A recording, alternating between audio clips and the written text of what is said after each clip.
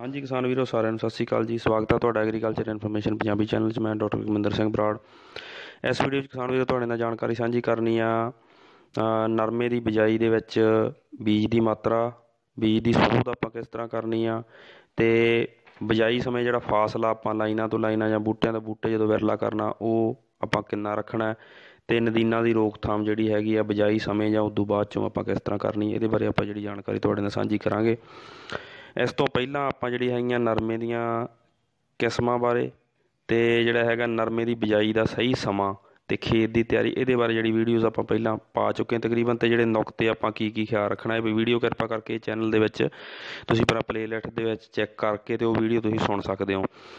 ਇਹ ਕਿਸਾਨ ਵੀਰੋ ਜਿਹੜਾ ਹੈਗਾ ਇਹ ਜਿਹੜੇ 3-4 ਨੁਕਤੇ ਤੁਹਾਡੇ ਨਾਲ ਸਾਂਝੇ ਕਰਨੇ ਆ। ਸੋ ਜਿਹੜੇ ਨਵੇਂ ਕਿਸਾਨ ਵੀਰ ਜੁੜੇ ਆ ਉਹਨਾਂ ਨੂੰ ਬੇਨਤੀ ਹੈ ਕਿ ਚੈਨਲ ਸਬਸਕ੍ਰਾਈਬ ਕਰ ਲਓ, ਨਾਲ ਹੀ ਬੈਲ ਵਾਲਾ ਬਟਨ ਦੱਬ ਲਓ ਤਾਂ ਕਿ ਹਰ ਇੱਕ ਨਵੀਂ ਵੀਡੀਓ ਨਵੀਂ ਜਾਣਕਾਰੀ ਤੁਹਾਡੇ ਤਾਈਂ ਪਹੁੰਚਦੀ ਰਹੇ।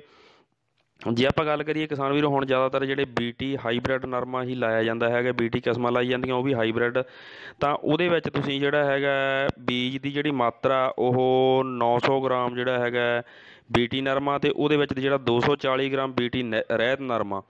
ਮਤਲਬ ਕਿ ਜਿਹੜਾ BT ਦੇ ਨਾਲ ਨੌਨ BT ਜਿਵੇਂ ਮੈਂ ਤੁਹਾਨੂੰ ਦੱਸਿਆ ਸੀਗਾ ਕਿ ਉਹ ਆਪਾਂ ਖੇਤ ਦੇ ਆਲੇ ਦੁਆਲੇ ਜ਼ਰੂਰ ਬੀਜਣਾ, ਤਾਂ ਕਿ ਜਿਹੜਾ ਹੈਗਾ ਸੁੰਡੀਆਂ ਦੇ ਵਿੱਚ BT ਪ੍ਰਤੀ ਜਿਹੜੀ ਪ੍ਰਤੀਰੋਧਕ ਸ਼ਕਤੀ ਪੈਦਾ ਨਾ ਹੋ ਸਕੇ, ਅਤੇ BT ਦੇ ਵਿੱਚ ਜਿਹੜਾ ਸੁੰਡੀ ਦਾ ਹਮਲਾ ਕਿਸੇ ਕਿਸਮ ਦੀ ਦਾ ਨਾ ਹੋਵੇ। ਇਸ ਕਰਕੇ BT ਨਰਮੇ ਦੇ ਨਾਲ ਹੀ BT ਰਹਿਤ ਨਰਮਾ ਉਹ ਬੀਜ ਦੇ ਪੈਕਿੰਗ ਦੇ ਵਿੱਚ ਹੀ ਤਕਰੀਬਨ ਆਉਂਦਾ ਹੁੰਦਾ, ਸੋ ਉਹ ਆਪਾਂ ਨੂੰ ਨਾਲ ਜ਼ਰੂਰ ਬੀਜਣਾ ਚਾਹੀਦਾ। ਇਸ ਤੋਂ ਅੱਗੇ ਕਿਸਾਨ ਵੀਰੋ ਬੀਜ ਦੀ ਜਿਹੜੀ ਸੋਧ ਪਹਿਲਾਂ ਤਕਰੀਬਨ ਜਿਹੜੀ ਹੈਗੀ ਆ ਕੀਤੀ ਹੋਈ ਹੁੰਦੀ ਆ, ਜੇ ਨਹੀਂ ਕੀਤੀ ਤਾਂ ਤੁਸੀਂ ਜਿਹੜਾ ਹੈਗਾ 5 ਗ੍ਰਾਮ ਗਾਚੋ 70 WS ਜਾਂ ਕਰੂਜ਼ਰ 30 FS 7 ਗ੍ਰਾਮ ਇਹ ਪ੍ਰਤੀ ਕਿਲੋ ਬੀਜ ਦੇ ਹਿਸਾਬ ਨਾਲ ਤੁਸੀਂ ਜਿਹੜਾ ਹੈਗਾ ਇਹਨੂੰ ਬੀਜ ਨੂੰ ਸੋਧ ਸਕਦੇ ਹੋ। ਵੈਸੇ ਜਿਹੜਾ ਜ਼ਿਆਦਾਤਰ ਜਿਹੜਾ ਹੁਣ ਬੀਜ ਆਉਂਦਾ ਹੈ ਪੈਕਿੰਗ ਦੇ ਵਿੱਚ ਉਹ ਸੋਧਿਆ ਹੋਇਆ ਹੁੰਦਾ ਪਹਿਲਾਂ ਹੀ। ਇਸ ਤੋਂ ਅੱਗੇ ਹੈ ਕਿਸਾਨ ਵੀਰੋ ਜਿਹੜਾ ਆਪਾਂ ਫਾਸਲਾ ਰੱਖਣਾ ਹੈ ਬਿਜਾਈ ਸਮੇਂ, ਜਿਹੜਾ ਫਾਸਲਾ ਹੈਗਾ ਆਪਾਂ ਨਰਮੇ ਕਪਾਹ ਵਾਲੀ ਬੀਜ ਡਰੈਲ ਨਾਲ ਬੀਜਦੇ ਹਾਂ ਜਾਂ ਮਲਟੀ ਕਲੋਪ ਪਲਾਂਟਰ ਹੁਣ ਕਈ ਤਰ੍ਹਾਂ ਦੇ ਆਉਂਦੇ, ਉਹਦੇ ਨਾਲ ਵੀ ਬਿਜਾਈ ਕਰਦੇ ਹਾਂ। ਬਿਜਾਈ ਸਮੇਂ ਆਪਾਂ ਫਾਸਲਾ ਜਿਹੜਾ ਲਾਈਨ ਤੋਂ ਲਾਈਨ ਦਾ ਰੱਖਣਾ 2 ਫੁੱਟ 3 ਇੰਚ ਦਾ ਹੁੰਦਾ, ਉਹ 67.5 ਸੈਂਟੀਮੀਟਰ ਦਾ। ਉਦੋਂ ਬਾਅਦ ਜਦੋਂ ਆਪਾਂ ਵਿਰਲਾ ਕਰਨਾ ਤਾਂ ਵਰਾਇਟੀਆਂ ਵਾਸਤੇ ਆਪਾਂ 2 ਫੁੱਟ, ਅਤੇ ਜਿਹੜੇ ਹੈਗੇ ਆ ਹਾਈਬ੍ਰਿਡ ਹੈ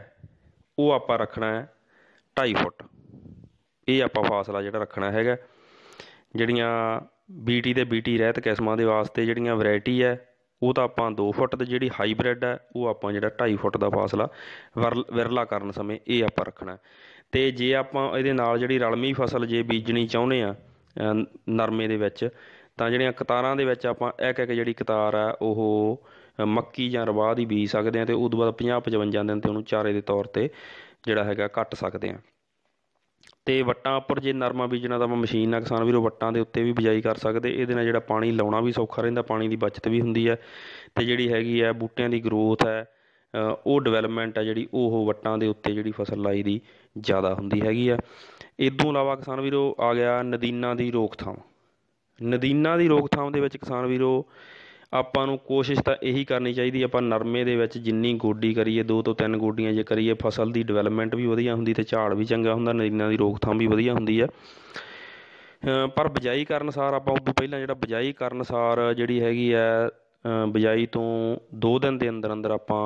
ਸਟੰਪ ਦਵਾਈ ਜਿਹੜੀ ਪੈਂਡੀਮੈਥਿਲਿਨ 30 EC ਇਹਨੂੰ 1 ਲੀਟਰ ਪ੍ਰਤੀ ਏਕੜ ਦੇ ਹਿਸਾਬ ਨਾਲ ਆਪਾਂ ਬਿਜਾਈ ਤੋਂ 2 ਦਿਨ ਦੇ ਅੰਦਰ ਅੰਦਰ 200 ਲੀਟਰ ਪਾਣੀ ਦੇ ਵਿੱਚ ਪਾ ਕੇ ਸਪਰੇਅ ਕਰ ਸਕਦੇ ਹਾਂ ਹਰ ਤਰ੍ਹਾਂ ਦੇ ਨਦੀਨ ਦੀ ਰੋਕਥਾਮ, ਜਿਹਦੇ ਵਿੱਚ ਐਟਸੈਟ ਹੈ ਜਾਂ ਮੱਕੜਾ ਮਧਾਣਾ ਜਿਹੜੇ ਵੀ ਨਦੀਨ ਹੁੰਦੇ ਉਹਨਾਂ ਦੀ ਰੋਕਥਾਮ ਵਾਸਤੇ ਇਹ ਸਪਰੇਅ ਕਰ ਸਕਦੇ ਹਾਂ। ਸਪਰੇਅ ਕਰਨ ਵਾਸਤੇ ਆਪਾਂ ਜਿਹੜਾ ਹੈਗਾ ਕੱਟ ਵਾਲੀ ਜਾਂ ਜਿਹੜੀ ਹੈਗੀ ਹੈ ਟੱਕ ਵਾਲੀ ਜਿਹੜੀ ਨੋਜ਼ਲ ਵਰਤਣੀ, ਫਲੈਟ ਫੈਨ ਜਾਂ ਫਲੱਡ ਜੈਟ। ਇਹ ਤੋਂ ਬਾਅਦ ਜਦੋਂ ਆਪਾਂ ਪਹਿਲਾ ਪਾਣੀ ਲਾਉਣਾ, ਪਹਿਲੇ ਪਾਣੀ ਲਾਉਣ ਤੋਂ ਪਹਿਲਾਂ ਜਦੋਂ 5-6 ਹਫ਼ਤੇ ਬਾਅਦ ਜਾਂ ਜਦੋਂ ਫਸਲ ਪਾਣੀ ਮੰਗਦੀ ਉਦੋਂ ਲਾਉਣਾ, ਉਦੋਂ ਪਹਿਲਾਂ ਆਪਾਂ ਇੱਕ ਵਾਰੀ ਨਰਮੇ ਦੀ ਗੋਡੀ ਕਰਨੀ ਹੈ, ਜਾਂ ਉਹਨੂੰ ਟਰੈਕਟਰ ਵਾਲੀ ਜਿਹੜੀ ਡਰੈਲ ਨਾਲ ਸੀਲ ਸਕਦੇ ਹਾਂ, ਨਰਮਾ ਸੀਲ ਸਕਦੇ ਹਾਂ ਟਰੈਕਟਰ ਨਾਲ, ਜਾਂ ਆਪਾਂ ਜਿਹੜੀ ਹੱਥੀਂ ਗੋਡੀ ਕਰ ਸਕਦੇ ਹਾਂ। ਉਦੋਂ ਬਾਅਦ ਜਿਹੜਾ ਪਾਣੀ ਲਾਉਣਾ, ਕਈ ਵਾਰ ਪਾਣੀ ਲਾਉਣ ਤੋਂ ਬਾਅਦ ਦੁਬਾਰਾ ਫਿਰ ਕਈ ਖੇਤਾਂ ਦੇ ਵਿੱਚ ਨਦੀਨ ਉੱਗਦੇ ਹੁੰਦੇ ਆ, ਤਾਂ ਫਿਰ ਆਪਾਂ ਪਾਣੀ ਲਾਉਣ ਸਾਰ ਜਦੋਂ 72 'ਤੇ ਹੀ ਆ ਜਾਏ ਤਾਂ ਉਦੋਂ ਆਪਾਂ ਸਟੰਪ ਦੀ ਸਪਰੇਅ ਕਰ ਸਕਦੇ ਹਾਂ। ਉਦੋਂ ਵੀ ਨਦੀਨਾਂ ਦੀ ਰੋਕਥਾਮ ਵਾਸਤੇ ਸਟੰਪ ਦੀ ਆਪਾਂ ਇੱਕ ਸਪਰੇਅ ਕਰ ਸਕਦੇ ਹਾਂ। ਜੇ ਉਸ ਤੋਂ ਬਾਅਦ ਵੀ ਖੇਤ ਦੇ ਵਿੱਚ ਨਦੀਨਾਂ ਦੀ ਕੋਈ ਸਮੱਸਿਆ ਆਉਂਦੀ ਹੈ ਤਾਂ ਕਿਉਂਕਿ ਕਈ ਵਾਰੀ ਜਿਹੜੀਆਂ ਬਾਰਿਸ਼ਾਂ ਹੋ ਜਾਂਦੀਆਂ ਦੁਬਾਰਾ ਫਿਰ ਨਦੀਨ ਹੋ ਜਾਂਦੇ ਅਤੇ ਬੜੀ ਤੇਜ਼ੀ ਨਾਲ ਵਗਦੇ ਆ, ਜਿਹਦੇ ਵਿੱਚ ਕਈ ਵਾਰੀ ਖੇਤਾਂ ਦੇ ਵਿੱਚ ਜਿਹੜੇ ਹੈਗੇ ਆ ਖੱਬਲ ਬਰੂ ਜਾਂ ਡੀਲੇ ਦੀ ਸਮੱਸਿਆ ਵੀ ਆ ਜਾਂਦੀ ਹੈ। ਉੱਥੇ ਫਿਰ ਆਪਾਂ ਜਿਹੜੀ ਹੈਗੀ ਹੈ ਨਦੀਨ ਨਾਸ਼ਕ ਜਿਹੜੀ ਗ੍ਰੈਮੈਕਸੋਨ ਜਿਹੜੀ ਪੈਰਾਕੁਏਟ ਹੈ 24 SL, ਇਹਨੂੰ ਆਪਾਂ ਅੱਧਾ ਲੀਟਰ ਜਿਹੜੀ ਗ੍ਰੈਮੈਕਸੋਨ ਹੈ ਇਹਨੂੰ ਆਪਾਂ 100 ਲੀਟਰ ਪਾਣੀ 'ਚ ਘੋਲ ਕੇ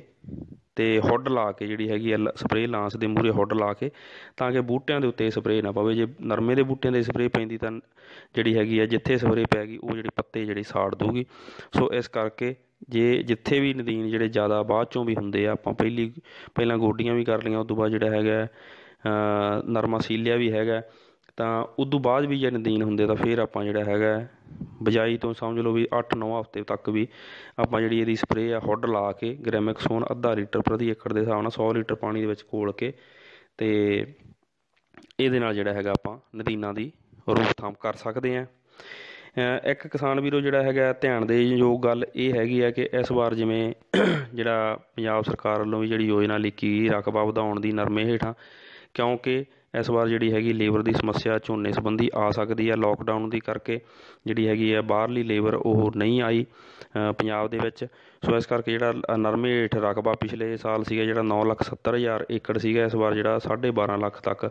ਪੰਜਾਬ ਸਰਕਾਰ ਵੱਲੋਂ ਜਿਹੜੀ ਖੇਤੀਬਾੜੀ ਅਤੇ ਕਿਸਾਨ ਭਲਾਈ ਵਿਭਾਗ ਵੱਲੋਂ ਯੋਜਨਾ ਲਿਖੀ ਗਈ ਹੈ। ਅਤੇ ਜਿਹੜੀਆਂ ਲੋੜੀਂਦੀਆਂ ਇਨਪੁੱਟਸ ਹੈ ਜਿਹਦੇ ਵਿੱਚ ਬੀਜ ਖਾਦ ਵਗੈਰਾ ਸਾਰਾ ਪ੍ਰਬੰਧ ਆ ਜਿਹੜਾ ਲੋਕਲ